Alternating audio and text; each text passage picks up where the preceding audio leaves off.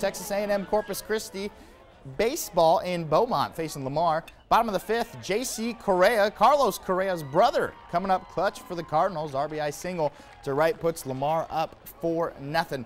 We'll take it to the top of the seventh. Steven Rivera Shahin bringing in the Islanders' first run. Mike Williams come on down to score. They cut into that lead. It's now a 4-1 Lamar lead.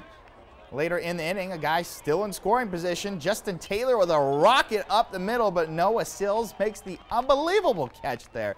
Lamar would go on to win this one 9-1.